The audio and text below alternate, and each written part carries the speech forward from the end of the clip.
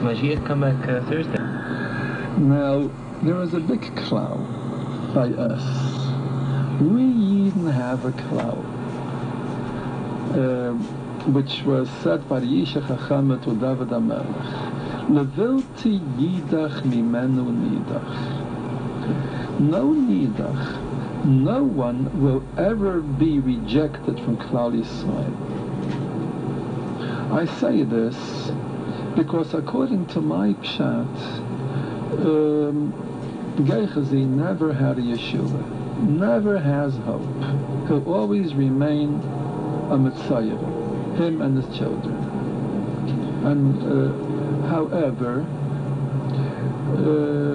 I saw something in the Pri Tzadik on the haftara from Tzadik HaKayim, and he said that the klala was that tras naman tidbek b'cha'u v'necha ad aylam. However, they were zeicha to be healed by it in the schus that they did tshuva over here, and they told the B'saira Tayv. That's how, this is the gang that Rav Tzadok has. What does it do with the klala of Elisha? I don't know at this point. However, Zichel, that's certain that Rav Tzadok is right. That they were, or they will be, in due time relieved from this klala. There's no such thing as a klala on a Ben Yisrael which is lasting forever, for Olam Haba, forever. No such thing. La yidach mimenu nidach. No one would ever go astray. No one would ever be lost from Klal Yisrael.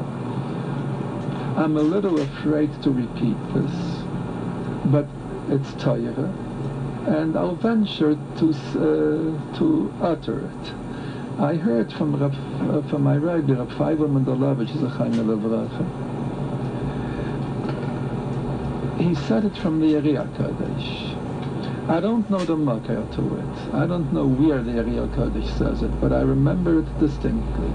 That it said over from the Area Kodesh that even Eisai Ha'ish will have a tikkun after 50,000 Yavles. There's no such thing as a Yid going astray. Really, the Gemara says that Elisha overdid something over here. There's a taina to Elisha. The Gemara says, like Elisha, shedacha as Gehazi b'shtei yadayim. But like Rabbi Yeshua ben Prachia, shedacha as Isaiah ish b'shtei yadayim. The story is, we don't have it in our Gemaras, it's censored, because our Gemaras, the Gemaras which we have, were printed in Vilna under the Russian government. And the Russian government censored all the Gemaras. They had Mishamadim who looked over the Gemaras, and they took out whatever wasn't to their taste. That's why you always have the word akum in the Gemara instead of guy. The original word is guy, but they put an akum. That it isn't referring to today's guy, and it certainly is. This is a Jitama Chumash printed in Russia about 130 or 40 years ago. So in the back we have the davening. So by the Birchas HaShachar we have Bachat Hashem Elokeinu Melech Ha'olam Shelo Yasani Ovid Kacha V'Mu Mazolos. It was censored. The bracha is Shelo Yasani Gai, and that's what happened to the Vilna Gemara. It's akum. In fact, in some prints of the Vilna Gemaras, the Gemara in Shabbos and the Sugya of Shavuos brings the pasuk Vatan Tiyoli Mamaleches Gainim V'Gai Kadosh, and this censor was a big amoret that Nishkvus was Tutzach, so we had him print V'Yakum Kadosh.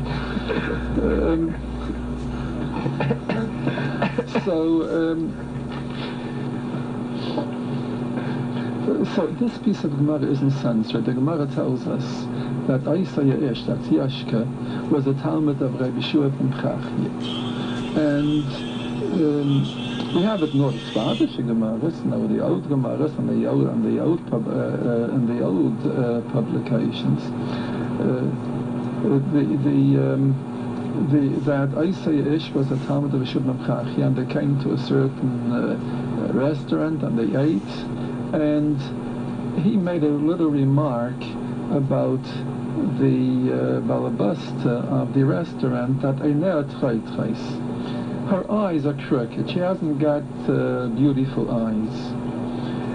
So Shubnam Chachi became angry at him. He said, "That's what you're paying attention to? You're looking at Noshim and you're interested whether they have nice-looking eyes or not. I don't want you anymore as a Talmud. Avek." So time after time, Isaiah came back to Rabbi Shimon Chachia and he said, "Please, Rabbi, accept me again as a Talmud," and he refused. Once, after being begged so much by Isaiah Ish, Rabbi Shimon Chachi decided, if he's going to come back to me once more, then I'm going to accept him. And just then, to sein Mazel, Rabbi Shimon Chachi was in the middle of Leine Krishma, and he was saying, Shema Yisrael Hashem Elokeinu Hashem Echad, and just then Isaiah Ish came, and Rabbi Shimon Chachi would have accepted him then, but he couldn't, because he was in the middle of Krishma. He was saying, Hashem Elokeinu Hashem Echad. So Isaiah said, "No, you don't want to accept me?" And he became Isaiah Ish. And he was the one who was Kaifer and Hashem Elokeinu Hashem Echad. So the Gemara says, like Rabbi Yeshua ben Chachia shedacha Isaiah Ish b'shtei yadayim, the Gemara criticizes Rabbi Yeshua ben Chachia.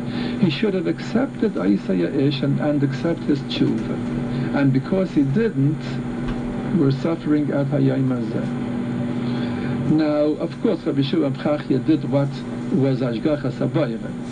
But the limud is that Leizu Hadarach. We don't reject Yidden who want to do tshuva no matter what they did, even if he's a yushka, even if he's a Isaiah Ish. And the Gemara says also, and not like Elisha.